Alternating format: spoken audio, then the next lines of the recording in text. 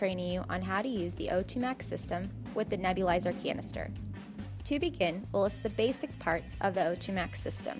The O2-MAX system includes the following: one fixed flow generator with filter, a 72-inch anti-asphyxia circuit, O2 CPAP valve, a mask with head strap, and a nebulizer. You'll see that the nebulizer canister includes a supply line. The nebulizer canister also includes a small port on the side for needleless access. Now to begin with the nebulization process. Here are steps on how to attach the nebulizer canister and use it in conjunction with your O2-MAX CPAP. Our first step will be to insert the prescribed solution into the medication port. You can do this using a small pillow with needleless entry. Simply push the pillow into the port and squeeze your solution.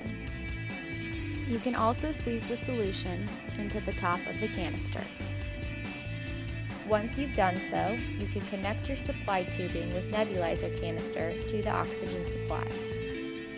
Remove the protective cap from the nebulizer port. Push the nebulizer canister into the port and turn 1/4 of a turn to secure. You'll want to set your gas flow to 8 liters per minute, or per your local protocol. Check for aerosol mist.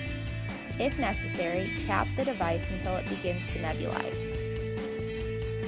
To add more medication, insert the pillow into the medication port once more and push your solution into the port. For more information, please go to our website, www.pulmodyne.com, and check us out on Facebook, Twitter, and LinkedIn for further details of the Pulmodyne product line. Thanks for tuning in.